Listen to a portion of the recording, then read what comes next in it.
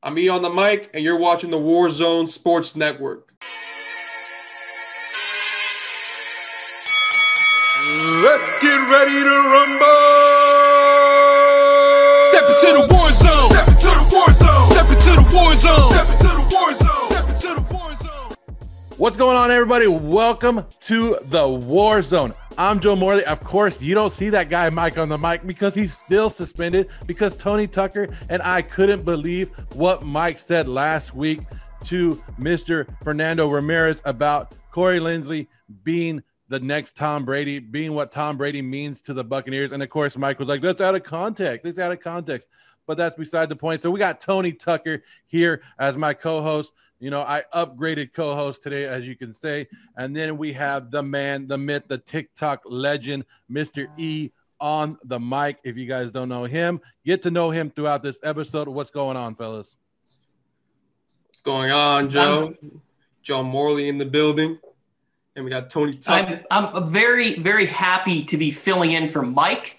That was an egregious statement. I reached out to the Lindsay family for comment, and they went into hiding. I was just like, you can't put that kind of pressure on this young man. Been working on my Mike on the mic impression, like Chargers, Dan Humphrey, Natron Means, Phillip Rivers, Chargers, 17-0. So I'll weave that in throughout the show in honor of Mike on the mic. But yes, he'll be back to fill this seat with all of his wonderful nonsense. I saw what you posted, Tony, about even Corey Lindsey's parents don't hype him up as much as Mike has been hyping this guy up. That's what I love.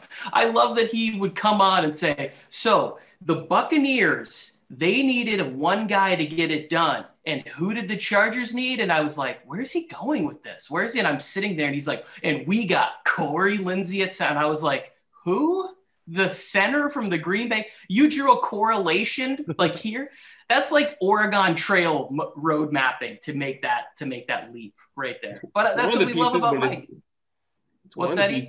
It's one of the pieces to build a championship, but that's not going to catch you all the way there, though. Oh, there's never have those two been spoken in the same breath other than like Corey Lindsey will be Tom Brady's center in the Pro Bowl this year. That's it. That's as close as you can get those two in the same sentence. But Mike on the mic says Super Bowl bound Corey Lindsey and the Chargers going all the way. I don't know if those are the exact words, but those are the exact words I'm going to say he said.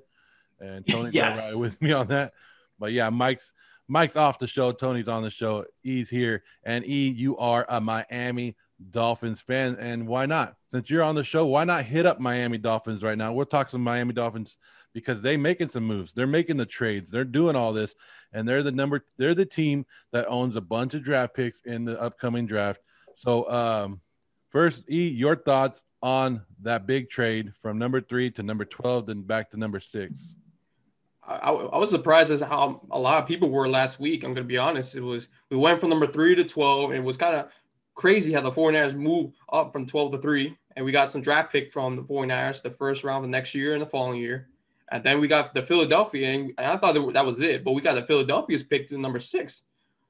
And then we gave them the first round from us.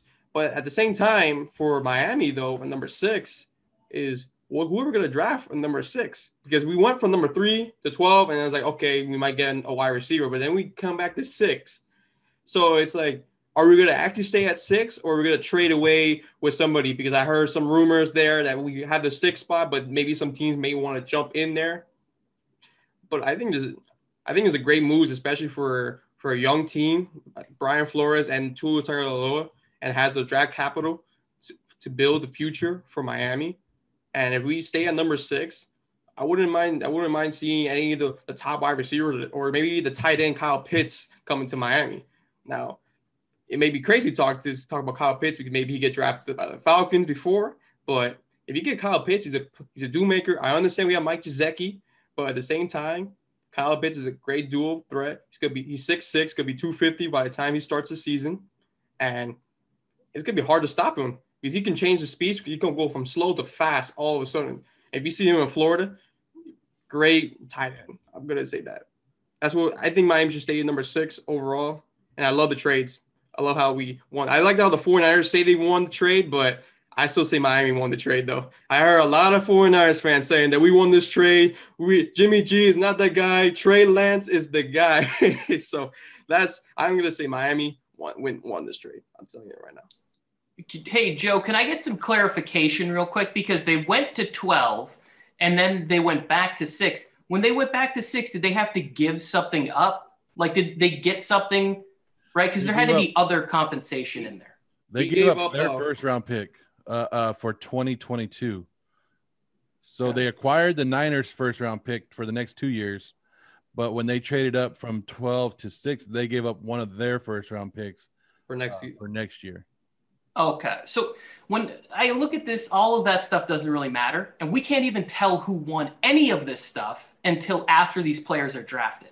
And if the Niners move into number 3, this reeks of Mitch Trubisky all over again. Like, we're going to move up and take Mac Jones. Are you freaking kidding me? Like, Mac Jones. I heard about that. I was like, what? Mac Jones? This doesn't make any sense there. And you mentioned if Atlanta sneaks in and gets Pitts, if they let Justin Fields fall to 4, you got to take the Atlanta native at 4 and let him sit for 2 years behind Matt Ryan. You'd be upgrading in year 3, or at least midway through the second year of Justin Fields at quarterback there. So the Dolphins, we're here for you, for the Miami Dolphins at 6. If they don't get one of these receivers at 6 and they trade out of that, I don't understand why you stick with Tua. Like, he needs a weapon. He needs a dependable number 1 who's going to be on the field. I'm going to go in, I'm going to check them. I'm going to be like, do you have any relation to Devontae Parker? No. Can you stay on the field? That'd be great. We just need healthy bodies for Tua. Pitts, what's the Jamar Chase? Yeah. I almost said Jamarcus Russell. I want to bring him up.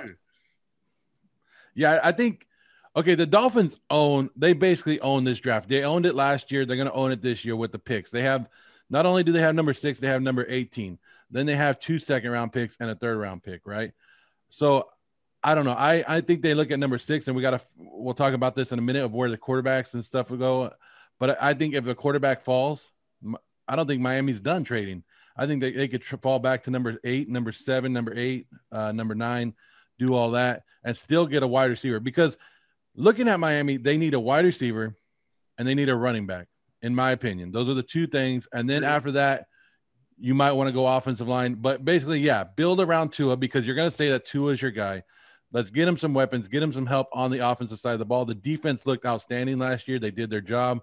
They carried that team. So with the picks, they have 6, 18, 36, 50, and 81. So that's 5 top 100 picks. You better do something good with it. And if they can add to it, I think they're going to. But wide receiver, and like I know everybody's in love with Kyle Pitts right now. Everybody's in love with Kyle Pitts. But he's a tight end. At the end of the day, he's still a tight end. And does a tight end help you right now? He is a playmaker, but he's a tight end. So I'm not sure that's the way to go with the Dolphins, but the Dolphins own this draft coming up. E, can I jump in real quick here? Because I want to say this. Like, you kind of crapped a little bit on the tight end position, but I think that's actually the perfect position for Tua, because it's more going to be the middle of the field. He doesn't really have the arm strength that these other guys do. I mean, it's good, don't get me wrong. But, like, if you can have a guy that's in the center of the field, we're seeing what these you guys have Darren Waller for the Raiders, what Travis Kelce's doing. If you can get somebody that can fill in like that in the center of the field, and he's unguardable. You can't put linebackers. You got to cover him with smaller nickel corners. Like, I think that's the perfect weapon, is to have a guy that can work the middle of the field for a guy who, to me, has average arm strength. Now, this is, coming from a guy who has a cannon, and there's video evidence of that. I can show it to anybody who denies it. I can throw outside the numbers, but we're not sure if Tua can. Woo! We got to see that Tony Tucker pro. I bet you run a 4.4 like right now. This year, everybody's running a 4.40. So we got Tony Tucker 4.4 with the arm strength. We're going to put him in the quarterback position. So let's. I mean, E, you got anything else to say on your Dolphins right now? Is your chance to make your claim to fame right now? for Miami, really, you just have to draft good. You got to select players. I know we got those draft capital, but it just depends on who we draft in the draft. Like you said, I agree with we need a wide receiver, a running back. We should get like O-line and linebacker in the second round, third rounds, especially since we both need those two positions as well for Miami. But just really hit the wide receiver market, especially how Parker's been absent. He's in and out. You got Preston Williams in and out as well. You didn't hear him after the Arizona game. You never heard him ever again because he got injured. I swear to God, like there's no other injury report you ever see Preston Williams in. And then you got Jakeem Grant. He's a great player, but he's very short. That's the only problem. So we definitely need to address the wide receiver. And for the running back position, we have Malcolm Brown, but I don't think he's going to be reliable. And then Myles Gaskin, so we definitely need a running back. And that's pretty much what I got for my Fins, Joe. And that's the good thing about this NFL draft. This NFL draft is loaded in wide receivers, and it's loaded in offensive linemen. You can get a day one offensive lineman in the third round, according to all these scouts and everybody out there. Same thing with the wide receivers. We saw how good that wide receiver class was last year, and they're saying this one's even better. So, if the Dolphins are going to fill their holes, this is the greatest draft to have it. And I think that's why they're moving around and doing what they got to do.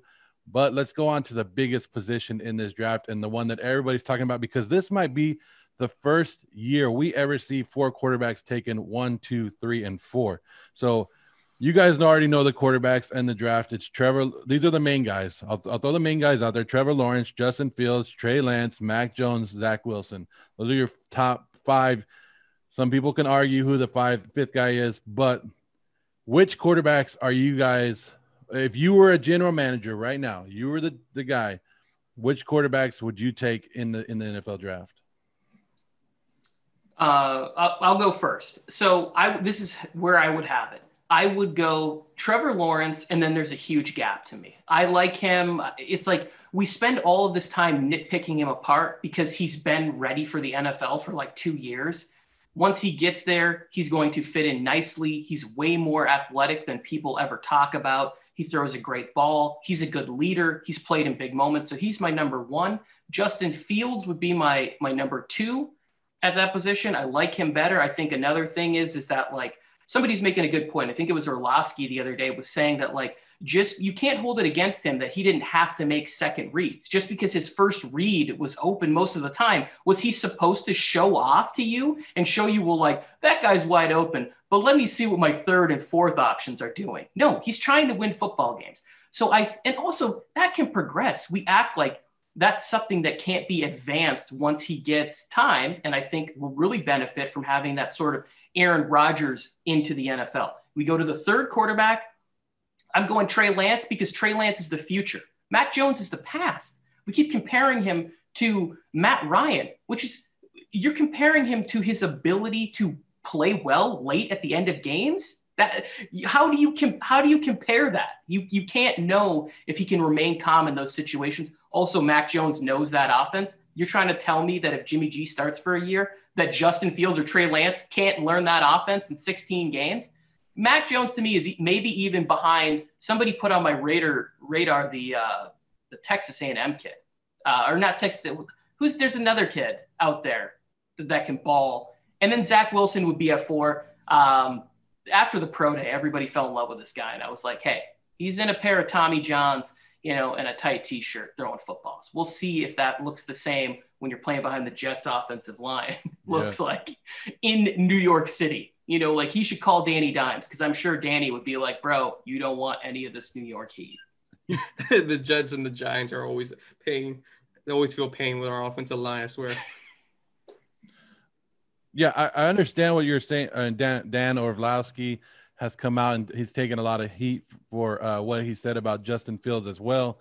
He also said that he was not getting the looks because he was unprepared or not a work ethic guy. And then he came back and backtracked on that one after he did more research. He said, so he should have done the research before. And I don't know. I see Justin Fields as somebody who's I'm with you, Tony. I think Justin Fields is the top guy. And I don't know. Zach Wilson against what was it? Is it Coastal Carolina? Remember he got cracked. I remember putting a highlight up of him getting cracked and not having a great game.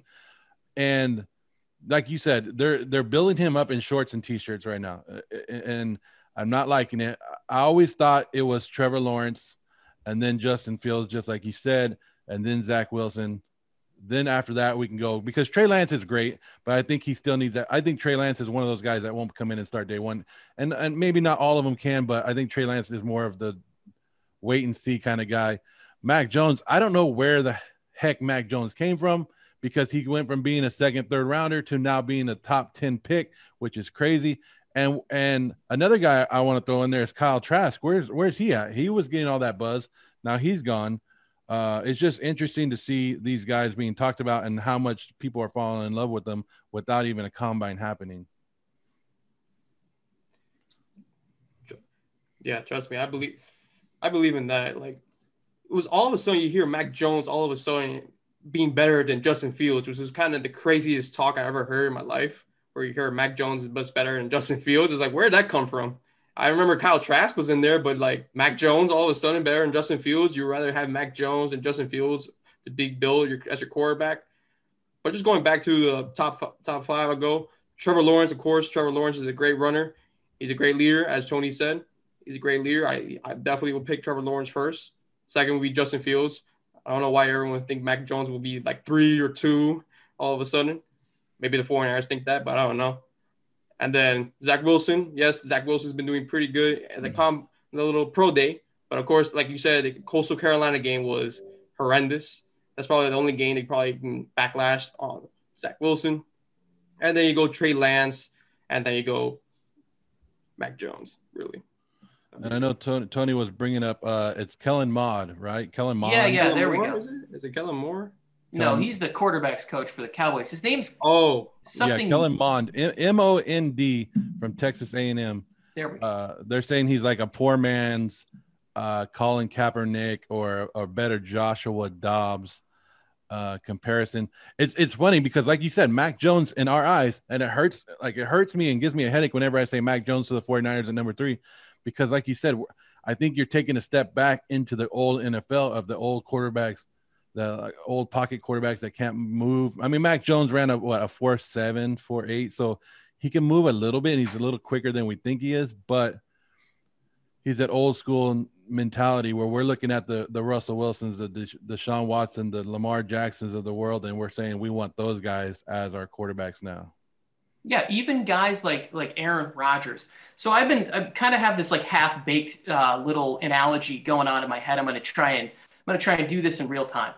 If you look at the NFL and you compare it to a business, right? Straight out of college, you would never hire a kid out of college and ask him to be your CEO, which is the quarterback position in the NFL. You would hire him with great expectations. He'd get coffee, sit in on board meetings, take notes and stuff like that. That is the perfect setup for any quarterback transitioning, is a little bit of time to get in, get acclimated, see the speed of the game, have a couple plays here and there. But when you're asking Zach Wilson or really any of these guys to go from the amateur level to the CEO position, it's an unwinnable task for most people. There are very few people who are ready to sit in the CEO chair of quarterback in the NFL on day one. I think Trevor Lawrence could be one of those guys, but he's also going to Jacksonville. They have problems. They do have I think they're bringing in the right sort of head coach for him to make this transition.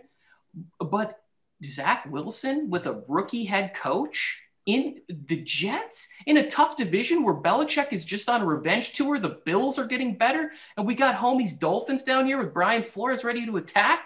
We could be looking at Zach Wilson not even making it to Thanksgiving. Like, this is going to be a better division with the Patriots coming back, and just the rigors of the NFL. I worry for him, and I would love Trey Lance and Justin Fields to both get a year sitting from the sidelines. I'm with you. I think any quarterback that goes to the Jets is going to have a hard time. They're going to have some fun. I mean, they better and they better run for their lives, because, like you said, Belichick, we already know what he does to rookie quarterbacks. Brian Flores is just like him. Sean Dermott loves to feast on him. They're going to – that whole division right there, I haven't even looked at the rest of the Jets schedule. I know they got an easy schedule with that extra week that they put. They put the Jets and the Eagles, so they kind of helped them out right there to give them that win. But It's tough. It's tough to say. Are we even sure the Jets at number 2 are taking Zach Wilson? I know that's the hype. But are we sure they're even taking him? They might, be taking one of these other guys and just throwing smoke at us too. I mean, I would say 99% they are taking Zach Wilson, but there still is that 1% chance that they throw us all a curveball. That rare chance that the Jets will surprise everybody and they pick an offensive line instead of a quarterback.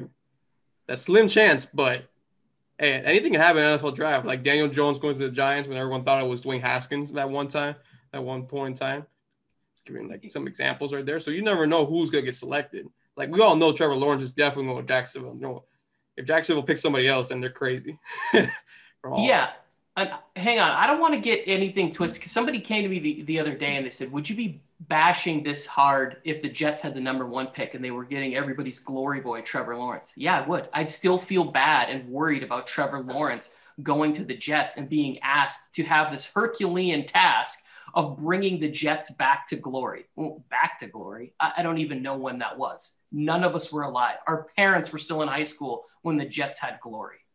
When Henry Ruggs caught that touchdown to beat the Jets and the Raiders won that game, Trevor Lawrence was sweating. And then when the Jets came back and won a couple more games, he was like, whew, I'm not going to New York. I'm going to Jacksonville, because just media alone, it's going to be a lot different just going to Jacksonville. But like you said, both teams have their issues.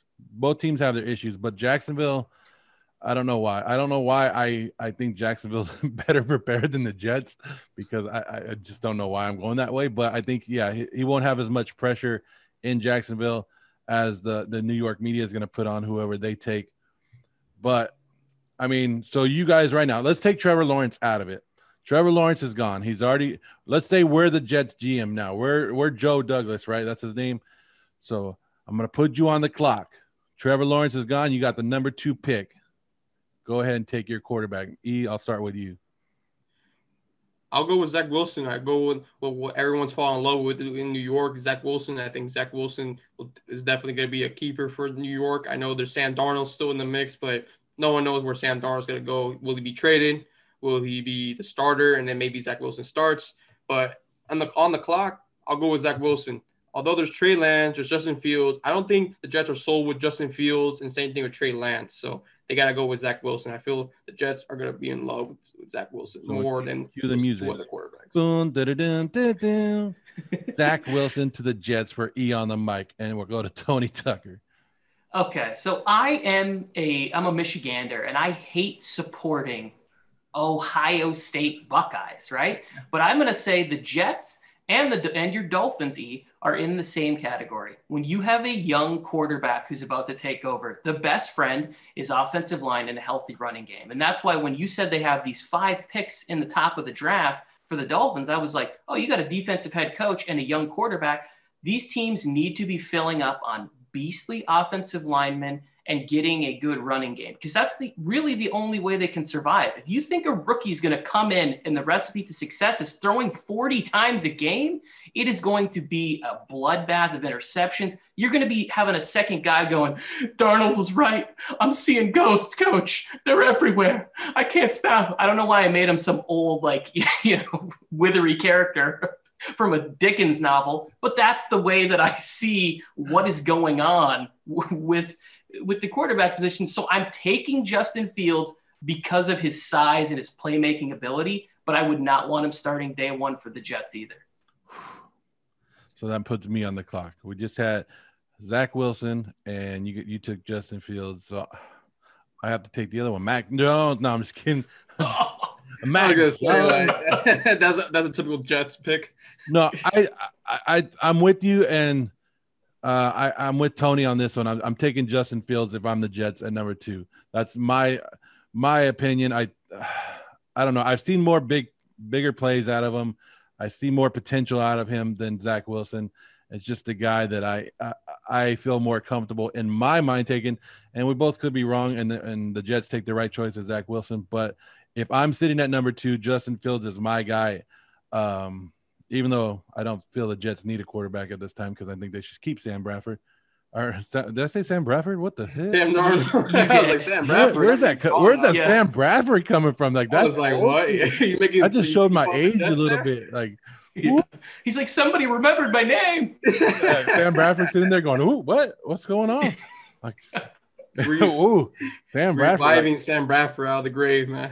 Man, Joe, I have a question before we move on to our next topic. I was thinking about this while I was walking the dog today, and it's about the Patrick Mahomes phenomenon, right? Because he kind of came out of nowhere, and I don't remember Andy Reid really hyping him up. Like, I don't remember anybody going like, oh, we got to get here. And that's the year the Bears traded up, and it was sort of Deshaun Watson and these other guys that went later in the draft. Is there a little bit of, if the Niners are like, hey, we're going to trade up to number 3, but we can't be throwing a bunch of smoke at the guy that we want, because then the Jets might be like, oh, well, how come we don't love that guy as much as the genius Kyle Shanahan? Like, do you think there's a little bit of that gamesmanship maybe? Yeah. And it's funny how many people nowadays are like, well, we all knew Patrick Mahomes was going to be great. But when he was drafted, I think he was drafted, 11th or 10th overall? They were like, everybody said, oh, that's a reach. Oh, that was surprising that they took him at that time. And then he did what he did. Now he's Patrick Mahomes. And so, yeah, I think everybody doesn't want to miss out on the next big thing, the next big quarterback. So I think that's in the head. But I don't know how much to believe the 49ers, because the Jets and the 49ers I think they're so close, like, because they worked together all last year. Saleh and Kyle Shanahan, they're like best friends. So I mean, really, I think they already told each other, this is who I'm taking, this is what's going on, and that's what made the Niners move up. So I don't think there's a lot of, and even Shanahan said it, like, you have the number 3 pick. We don't have to really play our cards as much as we do in the past. But there could be. I think the Jets and the Niners are both playing, both of us are playing the whole media and playing everybody in the world, and it could go a little bit different than what we think. Yeah, definitely could see that. I could see that. Because we're all thinking Zach Wilson, and then either you could say whatever a quarterback is third, right? We all think Zach Wilson is going to the Jets, but say Zach Wilson is the guy the 49ers wanted, right? And that's who and then you hear the 49ers really wanted Wilson. So say that they got together at the pro day and they go, hey, we're just here to blow smoke, but we're going to take Justin Fields. And then the 49ers are like, oh, cool, we'll make that trade. And so say Justin Fields goes number 2, like we were talking about, and then Zach Wilson goes number 3. Now, do we really look at that Niner trade as a bad trade? Not really. The only thing we look at it as bad is, and it's just in our heads, is Mac Jones. If Mac Jones goes number 3, then I'm kind of like, oh, my gosh. Yeah, I've been hearing those reports about Mac Jones, but yeah, I don't think that's the reason why the 49ers move up to 3, but hey, I might be wrong. They might be loving Mac Jones in the old-fashioned quarterback way. And here's the thing: is I'm not rooting against Mac Jones. I'm not like, oh, I want this to be right. I want him to be bad. The expectation that comes with being drafted that high. Look what it's done to Mitch Trubisky. The guy's actually winning football games, and as fans, we look at him as like the biggest bust. We're just like, oh, this guy didn't work out at all. He actually played winning football. Yeah. So like Mac Jones could actually pull like a Jimmy G where they win 11, 12 games behind a great running scheme, running attack. And then we'd still look at him and be like, well, he can't get them past, the Bucks or the Packers or any of those teams in his division, the Rams, the Seahawks. Especially the tough division to beat. So whoever they select better be the one that tops them all 3 of them. Arizona, Rams, Seattle. Got to be the top dog. So I mentioned that we could see the first time ever 4 quarterbacks go 1, 2, 3, 4. But let's say the quarterbacks go 1, 2, 3. Let's say it goes Trevor Lawrence, Zach Wilson, and then Mac Jones, right? Let's just say Mac Jones goes number 3, like the rumors. So now Atlanta's on the clock. Atlanta can make the decision to go quarterback, or they can go somewhere else, right? It depends on what they want to do. But there's teams like the Panthers. There's teams like the Lions and the Patriots. Belichick sitting out there. Do you see one of those 3 teams trying to move up and getting a Justin Fields or the Trey Lance, or say Mac Jones is that guy that falls at number, from pick 6 to number 8? Do you see that one of those teams going, hey, we'll take one of these guys? Who was at 7? Because I could see the Patriots saying, who is it? Detroit. I could see them reaching out and saying like, hey, we'll move up if one of these guys falls out of that top 4.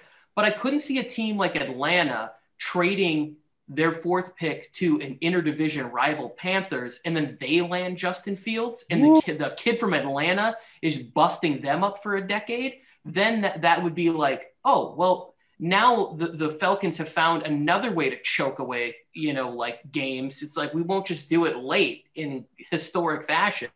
We're actually going to just make sure we're bad by giving, the Atlanta native to the Panthers in Carolina. Please come beat us down. Please come beat us down twice a year. Here's your. Yes. It's literally what the Falcons tell Tom Brady to do. Beat us up twice a year for us, please. Thank you. Mr. Ryan is about 3/28. All I know is the quarterback position is going to be a big talk in this draft, and not every quarterback makes it, right? And I found some numbers the other day, and I was talking about them, and I forget what they are, but in the last 25 years, a Bleacher Report went back the last 25 years, and they did a sample, and quarterbacks are the hardest ones to pick and become all pros. I think out of the last 25 years, I think it was like 5% of the quarterbacks drafted in the first round became all pros. You want to get in on this? Because I have some thoughts. It's a small number. It's a huge risk, but it's a high reward if you find that right person. Look at the Chiefs, for example. They selected Patrick Mahomes in the top 10 in the NFL draft, and they sat him down with Alex Smith. Alex Smith was the quarterback, and then once Patrick Mahomes became a star, they almost made it to the Super Bowl. But of course, you guys know how the Chiefs defense screwed that up, for example. And then Deshaun Watson at number 3, he's been a pretty good quarterback in this league. Honestly, he's like about top five quarterback, although he's with the scandals and stuff like that right now. But it's hard to find the right person. Like, for example, Josh Rosen for the Cardinals. He was selected top 10, and he was out of there in 1 year. So it's really hard to find a quarterback to be like your true quarterback that could be the next Dan Marino, for example, or the next Tom Brady, for example, or the next Joe Namath. You never know. It's very hard, and especially in the NFL, because you can make it or you can break it. Yes, and this is what I always talk about with quarterbacks at the top of drafts, is that it's you have to be drafted into a foundation, right? Like if you're building a house, you wouldn't just like put a roof on nothing, right? And that's sort of the final piece, whatever it is. I don't really know about building, so I don't know what you would put, but you have to have foundation. You have to have coaching and offensive line and scheme and fit and whatever it is. Like very rarely will you see a team like the Baltimore Ravens go from Joe Flacco, then take a running quarterback and redo the entire thing. But the thing is that the foundation of that organization is so strong, they can say, hey, we have the super talented player. Let's build things to fit around him. Now, can Lamar Jackson take the next level to match his passing ability to if he were able to throw at even a top 10 level, the Baltimore Ravens would go on like a 4 or 5 year winning streak of being in the Super Bowl. Like it would be ridiculous. I also think they need to do a better job of getting him weapons. I think that will be addressed in this year's draft by the Ravens because there's a lot of talent out there at wide receiver. And they need to start picking some guys that are over the 5'9" marker or whatever. Like if I can stand eye to eye with you, you need to be a little bit taller in the NFL wide receiver position. But if you draft these young kids in the top and they're going to the Bengals and they're going to these other teams, the Browns, like we're seeing, they get foundation with Cleveland. They bring in Stefanski, good system, proven that he's going to just stay the course. You can start to win games. But otherwise, you end up on these bad teams where they're rotating out coaches and GMs. It's just going to repeat itself. Yeah, I agree. You have to find your foundation. It's hard to do. And that's, it goes back to your team, the Dolphins. They're on a course right now and they got to stay that course. I know they have a lot of question marks, but that's what you got to do. You got to find what's working for you. Keep going that path and don't, because the NFL, unfortunately, is what have you done for me lately? So people are in favor and out of favor so quickly. It's not even funny anymore. And like you said, Tony mentioned Mitchell Trubisky. He won games for the Bears, but people didn't like it. So the littlest things in the NFL can get you on the outskirts looking in, and it's a tough road to go. But you got anything else to say on that topic, E? Not as much than just reminding me the suffering the Dolphins had to go through coaching in and out coaches and general managers. That's how it reminds me of through as a Dolphins fan, just seeing so many coaches, so many general managers go through, and it's repeated. But finally, hopefully, Brian Flores is the answer that we're looking for. But it's looking promising a lot. So that's my conclusion. Well, I'm a Raider fan. One playoff game in the last 18, 19 years. So, yeah, I'm right there with you. I don't. And we're right there with John Gruden this year. Like, if he doesn't perform, do you get rid of him? Do you stay the course? It's a big deal. But that's why I'm glad that baseball's back. That's why I'm glad I'm wearing my champion 2020 Dodger gear, even though they pissed me off and lost opening day to the lonely Colorado Rockies, who people were saying could lose 100 games. But baseball's back. Are you guys excited? Are you guys baseball guys? I'm a little bit of a baseball guy. I've been to some opener games, especially like the Rockies being your team. They used to play the Marlins a few years back ago. It was their opening day, 10-1. It was like when Jose Fernandez was still alive. So I feel like Jose Fernandez could have been like a Hall of Famer. Had he still been alive and still keeping that production, I think he would have been a Hall of Famer. This is going back to how much I know about baseball. But I'm very excited about the baseball, although the Marlins lost yesterday 1-0 against Tampa, as usual. That's the Marlins fashion. Give you disappointing results. But I think this is going to be a good baseball year, and hopefully they can keep going. I know there has been some COVID issues with the Mets and Nationals right now. But I'm very excited to see where this baseball season can go and see if there cannot be too many COVID-19 issues along the way. Okay. Jose Fernandez, that's the guy who – the speedboat accident or whatever. Yeah, he was a stud. It's probably about the last time that I really watched baseball on a regular basis. Joe, I'm gonna throw you this bone. Since joining the Warzone Sports Network, I am going to rededicate myself to at least following baseball again, right? So I can be up to date on conversations. To me, baseball loses me in the length of the season, right? Like, you could be excited about the beginning of the year. And I was much more in it when I played fantasy baseball, right? Like, I used to pay for the MLB package and I would watch all the games and cheer. Once it gets to, I really love October baseball for sure. I'll usually check out the All-Star break and stuff like that. But I'm always down to take in a baseball game. I go out to one of my best friends is from Boston. And so we have a road trip every year when the Sox go to Anaheim. We get tickets in center field, and he sits there and harasses Mike Trout. Although Mike Trout, way nicer when we went there than Mookie Betts was, even though he was wearing a Mookie Betts jersey. He was like, hey, but every time Trout would turn around and be like, and wave to him, I'm like, I wonder if it's because you're heckling him or he really is just that nice of a guy. But I also get lost in this with baseball. Please lower your steroid use policy. Let's go back to my heyday in baseball, because I would come home every day. I grew up a Cubs fan because WGN is what I got in my section of the world. And so I would watch Andre Dawson and Ryan Sandberg. And then we move into that like fun era with Bonds rubbing the cream all over his body. And you got Sosa and McGuire just jacking balls out of the park. Chicks Dig the Long Ball was the greatest campaign. Nobody wants to see. It's like at some point it starts to become soccer. It's why we don't love soccer in this country. There's not enough scoring and enough action and enough, like the one move I like was taking out the collision at home plate. I didn't like what happened with Buster Posey. So if we could kind of curve that rule, but all of the other rules is did I read somewhere that they're like deadening the baseball or something this year? Like, is that true? Was it deadening or doing the opposite way? I know they're doing something to the ball, and I'm not sure which way, but pitchers are already complaining about it. But pitchers have been complaining about it for the last couple of years, that they think that the ball is slicker and they can't get a good grip on it and anything like that anymore. But like you said, I just had this conversation with Joe Skirtle the other day, and I told him, chicks dig the long ball, like you said. Home runs sell tickets. Baseball enthusiasts, fans, and the guys that love baseball, the old school baseball, can sit there and they can watch the no hitters. They can watch the 2-1 games. But your casual fans that want to go to games, have a great time, they want to see that ball fly. They want to see it go. And Sammy, and this is what, okay, Major League Baseball is pissing me off. They pissed me off already with the Hall of Fame. Nobody getting in the Hall of Fame this year.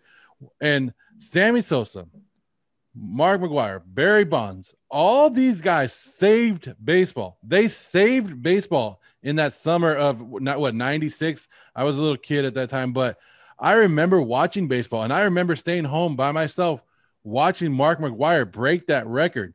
Like, baseball went on strike, a couple years before that, or was it that year? I'm not remembering correctly when they went on strike. But I remember people weren't going to the games. People were done with baseball. They said, we will never go to baseball games again. The home runs brought them back. And I think you're making – I know they brought back the launch angle, or they always brought up the launch angle. So many guys are trying to hit home runs. That's why the averages for baseball players are down now. It's like they're batting like 260, 250, but they're hitting 30 home runs because they're all trying to hit jacks, and they want them to. But – yeah, I understand where you're coming from, Tony, with the length of the season.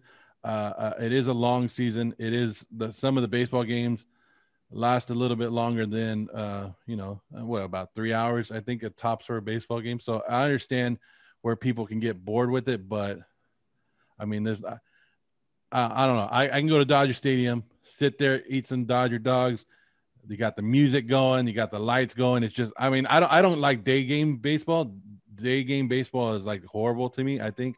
But like, you got the night with the lights and you got the flashing lights, you got the dancing and doing all that stuff.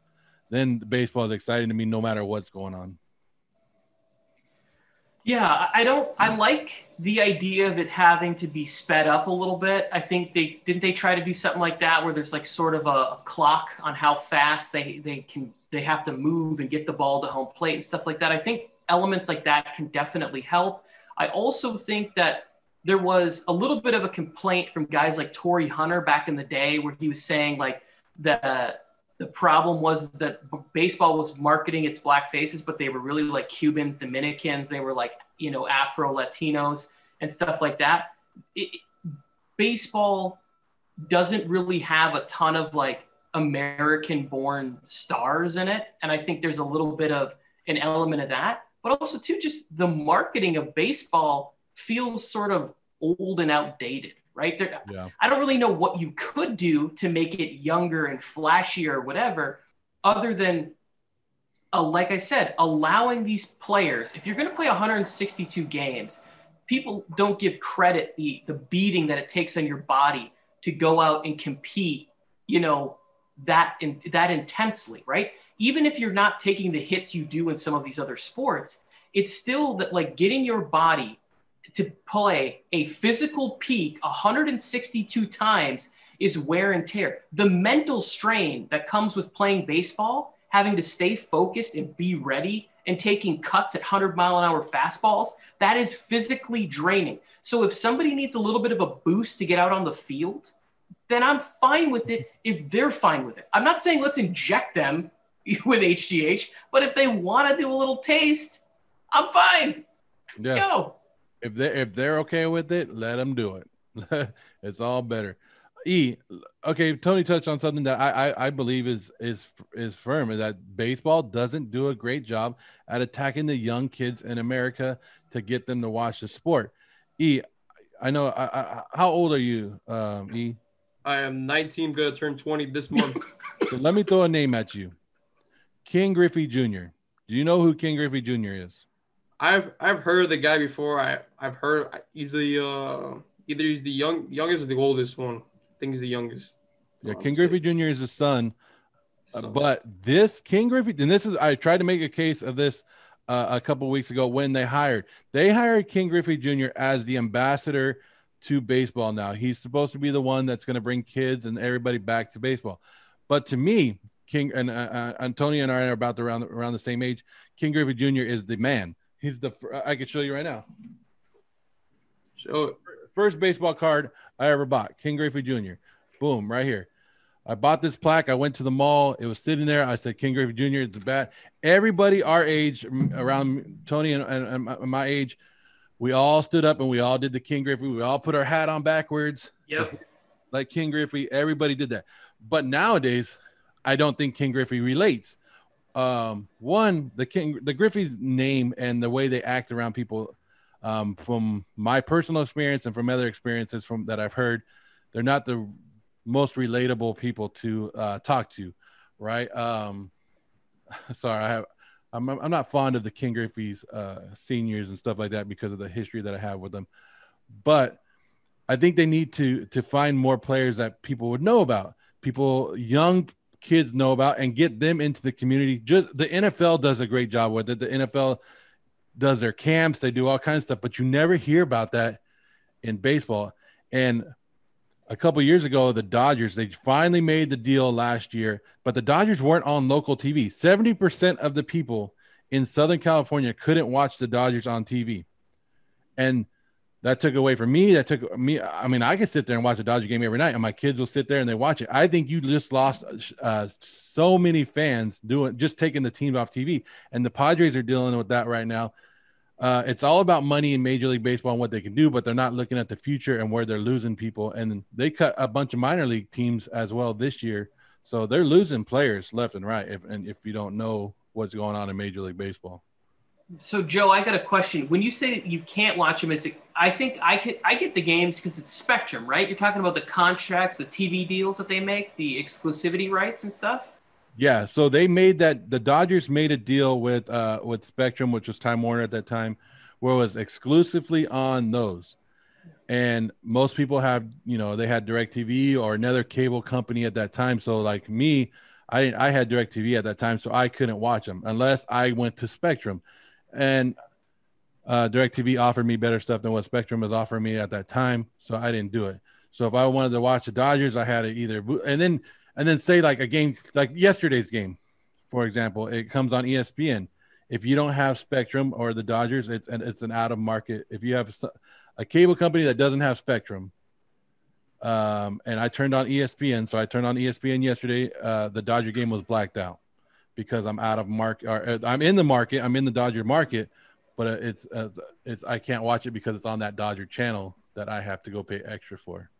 Yeah. So I'm getting two things from here. One, I don't know why you just don't switch to Spectrum. I did that, right? I still get the Red Zone channel with Spectrum. And it's like, cost me like an extra $5 a month. And two, I'm a little worried about you abusing your children, making them sit down and watch 9-inning Dodger games at game 1 of the season. All right. We'll talk about that off camera.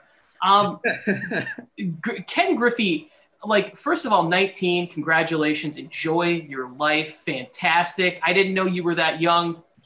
You're way ahead of the game, getting all of this. I wish I had all of these little abilities to do things when I was like 19. I would have been crushing it on social media and talking sports and stuff like that.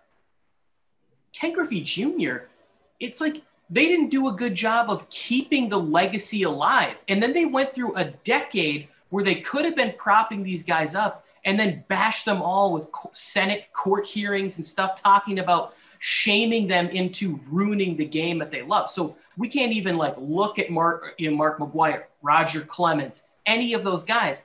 And then you get the guys that actually have personality and they're fun, the Nick Swishers of the world, right? It's fun to see him on TV. You get A-Rod and his overly tan behind on TV, but then you get somebody that like everybody loves David Poppy. Again, he doesn't quite relate in the, like, there's like a little bit of like the, let's say not a language barrier because he does speak English, but it's like people aren't jazzed about him. So It's like, there is no real way to market baseball other than because you have to start over from scratch. So you have to like get people hyped about this game, these home runs. Here's my suggestion that I thought about while you were talking. Baseball has a lot of downtime in between plays, announcing, guys walking up. Why don't they bring in like good, entertaining storytellers of the fans during the broadcast and say, hey, like for innings 3, 4, and 5, we're going to talk about some of our favorite memories of the Chicago Cubs with Bill Murray. like that's just an example of like, or John Cusack is a big Cubs fan. John Cusack is going to join us, on the phone here. And in between, we're going to get little like find a way to add entertainment, bring the past in with the present, and have some sort of like live interaction while we're watching the game. I'd be more inclined to do that rather than somebody who was like, that's a ball 3 right there. Now, if he walks this guy, we're going to have a guy as a runners and second and third base. It's just not going to. So nobody's going to watch that. You guys didn't get spoiled. Dodger fans got spoiled for a long time with Vin Scully. Vin Scully he didn't need to bring anybody on. No. Vin Scully will sit there and it doesn't matter who the Dodgers are playing. He'd be like, oh, Tony Tucker's up to bat, right? Tony Tucker. Let me tell you about Tony Tucker. Back in 1956, his parents did this, this, and this. And that was the greatest thing about Vin Scully. And now when Vin Scully's gone, same thing with Chick Hearn of the Los Angeles Lakers. When they got rid of these guys, these old school guys that will tell you everything and they've been around because Vin Scully was calling games, with all these old school players from when they moved to LA all the way through. So he knew all the history and he'll tell you the history and he'll tell you the backstory of everything. So we were kind of spoiled. And that's exactly why Dodger fans were spoiled, because they got what you wanted right there, Tony. They got the backstories of everything. He wasn't just talking, strike 1, strike 2. He was giving you the insides and out of every single player, Dodgers, not Dodgers. And I thought while watching the game for those of the 9 innings that he called, I was actually learning more about the players than the game of baseball. And it was a great experience for me. Yes. Hang on, I'm sorry, because you just reminded me of one of my favorite stories from Vince Scully where he's like, he's sitting there and he's like, well, coming to the plate is Manny Ramirez. Ah, yes, a great ball player. And he's like, he takes a pitch inside. In 1970, or like 1986, I was in the Dominican Republic handing out stuff. Oh, we got another pitch, and he takes the pitch looking. And he's just weaving it in throughout the at-bat. And he's telling a story.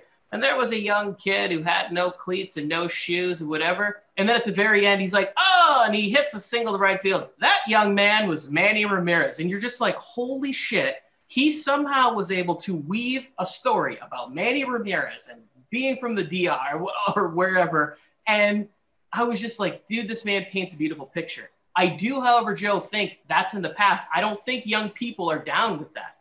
They're into 15-second TikTok videos, and we need to get some like current fans to come on and hype them. You're on TikTok. Let's go. Get that going. Get the 15-second baseball going. And I'll just be talking crap about my Marlins. That's what let me ask you that. Derek Jeter. What does Derek Jeter mean to a guy your age? Derek Jeter is a guy that came from New York Yankees, is what I remember. He was a New York Yankee, so that doesn't really help with. Of course, you think of him because he's a champion.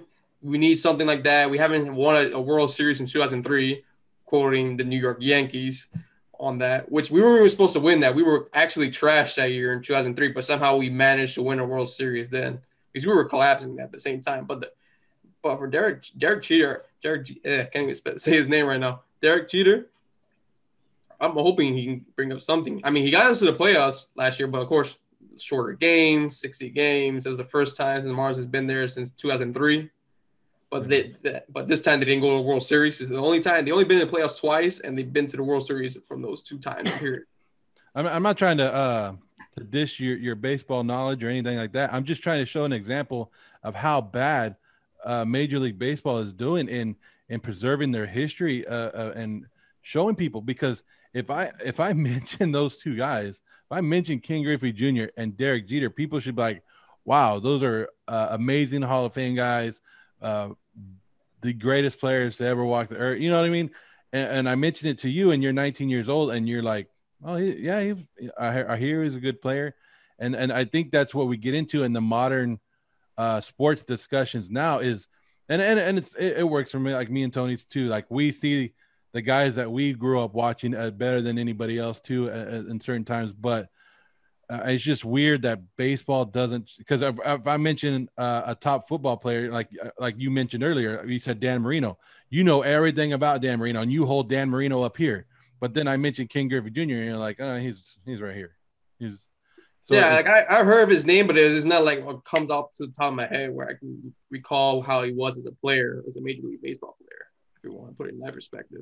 Yeah, I'm trying to think of like the greatest Marlins too. Like Hanley Ramirez played for the Marlins, right? At one point, like was it Jose Reyes down there? Like, didn't they have like a bunch of the young talent when we were younger in our 90s, in the 90s, right? Wasn't that where? Well, see, you look at the Marlins as a crappy organization, right? I look at them as like they're a good team, but then they always have that fire sale. So it's like they were winning like World Series like once every 10 years or something like that. They had Gary Sheffield, they had Luis Gonzalez, they had at one point they had a guy named Luis Castillo that was, I remember him because he was going for the hit streak, the 56 game hit streak. I think he got up to like 30 something at that point. They've had a bunch of great young talent, and then once they get it, they ship it all away. Yeah, that's the thing with the Marlins. Like they get great talent, but then after that 1 year, all right, they're shipping out. Like Giancarlo Stanton, for example, he was a Marlins and he got traded to the Yankees. It's like, and every single player. What's funny is all the players that we traded away, like recently, they somehow do well other places, which is just what I noticed. Yeah, I wonder if a salary cap would be the right move for baseball, right? Like if we could take up, because the Yankees have the TV deal, and so they can spend exorbitant money. The Dodgers can do the same thing, and the Cubs did it. But yeah, we used to consider the Marlins and the Rays and stuff like that, the farm system, the professional farm system, feeder organizations for the major league teams. But like every once in a while, when they had a good team, they would spend money and they'd bring in the Al Leiters and stuff like that. Yeah. You know, but when you talk to whenever you talk to somebody who's like our age and they're like, oh yeah, do you remember Mike Gallego and Greg Gagne? And it's like, you just start these names where it's like, who? Like, but that's how baseball fans are, is that we remember, you know, the guy who hit ninth in a lineup because the game is so long, you can be able to absorb so much. I don't remember who was like even the seventh or eighth man on the Pistons 2004 championship team. Because I just cared about the big 5 or 6 that were coming in and out of the game. But I can tell you who, like, you know, who played left field, you know, on a bad Cubs team or something like that. Like if I sit down and think about it, because I just had so long to sit there and absorb it. Like this season alone, the Dodgers payroll is at $226 million, right? You take it all the way down. So that's the number one team right now. Take it all the way down. It looks like the Cleveland Indians are the lowest payroll at 49. So look at that, 49 million to 200 and what did I say? 226. There's a big difference there in talent and everything that you're doing. And I know, well, that's not even it, because it says Baltimore is at 24. So I don't know what. Yeah, I saw that somewhere where the Baltimore has a lower payroll than like 10 guys in Major League Baseball. Like they're going to pay. I was going to say their like, whole team less than like 10 different superstars are making. I guess okay. So 24 is there. So 24 million is their lowest. So maybe if you put how much they had to spend, if you put a bottom number, because I know at the top they do like. They call it like a revenue tax or something like that. So if you spend over a certain amount for 1 year, you get taxed this percentage. And then if you do it 2 years in a row, now it's 50%. So so the Dodgers have to pay, you know, not only did they pay the $200 and something million in payroll, they had to pay 25% in taxes of that payroll. Then the next year, if they did it twice, they had to pay 50. And then they do it for the third year, it's like 100. So that's why you saw like the Dodgers and the Red Sox a couple years ago, they both dumped players and they lowered their salary to get under that third year of doing it. So they have a little bit, but they don't give an incentive for you to spend money. So those bottom teams, which I mean the Marlins are now, but it's always like the Pirates, the Orioles. I mean I don't really consider the Indians even though they're down there, but those bottom teams that never spend money, what do we have to do to force them to spend the money? And that's what baseball, I think that's why people are drawn off. One, because of the length of the games, and two, because you have the top teams that are always spending money and always going to be there. And those bottom teams we can always forget about them. Well, yeah, they're taking the collective bargaining money and just putting it in their pockets. Well, you're asking a rich guy, do you want to turn a profit or do you want to field a team that's going to end up losing to the Yankees anyways? And they're like, why don't you put a little coin in my pocket and I'll put it into real estate somewhere. I do like, however, some of the Billy Beane type stuff, right? That always intrigues me. Like somewhere at some point in the middle of the season, I kind of start rooting for whatever that team is, where they're like, oh, can you believe this team's payroll is at 37 million and they're they're in first place. And all of a sudden I start rooting for them. It never ends up the way that I would like it to, but I do find myself tend to root for them. The other thing that I'm excited for is for fans to be back in stadiums and to see how loud they can boo the cheating Astros. Like, which stadium wants to come and bring it and just boo these guys out of the building? Yeah, the Astros have it coming. I don't want to see any more thrown at the heads, but a good boo. You got anything else to say on baseball? Nothing much, Joe. Hopefully the Marlins can just win something this year. Honestly, that's all I hope for, a winning record. That's all anybody can hope for. And you guys got to remember, Kansas City Royals. Let's root for the Royals this year because Patrick Mahomes has an ownership stake in him, and we can see Patrick Mahomes and all that in the do his thing. But I appreciate you guys joining us. Let everybody know where we can find you. You can find me on TikTok, Instagram, all social media platforms. Plus, I do a podcast as well. Those you can find on YouTube and all streaming platforms. That's where you will find me, E on the mic, or on some of the E on the mic show. All right, guys, look E up on the mic up. I'll also list that down. You guys are watching the Warzone Sports Network. This is one of the 3 weekly shows that we have going on right now. If you guys don't want to miss anything, make sure you hit that like button, hit that subscribe button, and hit that notification button so you're always in the know. And the guy that's filled in for Mike, and man, I might have to make it a permanent thing because you're way better looking than Mike. You're more knowledgeable, and we didn't have to go through Charger Talk.